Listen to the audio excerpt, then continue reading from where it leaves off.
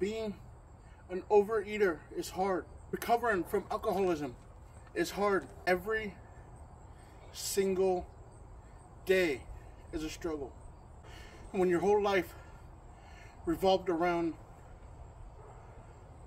alcohol or food, overcoming those two things is hard. Every activity in my life, I'm happy, let's go have a drink. I'm sad, let's go have a drink.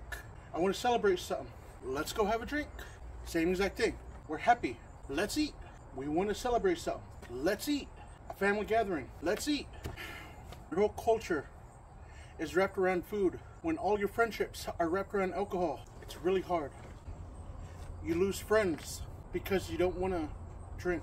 It's just every single moment I'm awake, I want to drink, I want to eat. I'm 38 years old. It's a hard habit to break for 18 years. I have to find activities, I have to find something that does not evolve around food or alcohol. To this day, most of the days I'm like, I don't even know what to do. But yet, I still have friends who hit me up, who want to go to the bar, who want to go to the buffets. And then I went out a couple times. Oh, Bill, he doesn't drink anymore. Oh, he's not cool anymore. Oh, look at Mr. Bill, like he's too good to drink with us. And they test you over and over and over and over again. Some days I feel like drinking. I didn't like the person who I was when I drank. I didn't like the person who walking down the bottles after bottles. The fat, funny friend. And I know if I had that one drink, it won't stop. It only takes one, and then just snowball effect into more.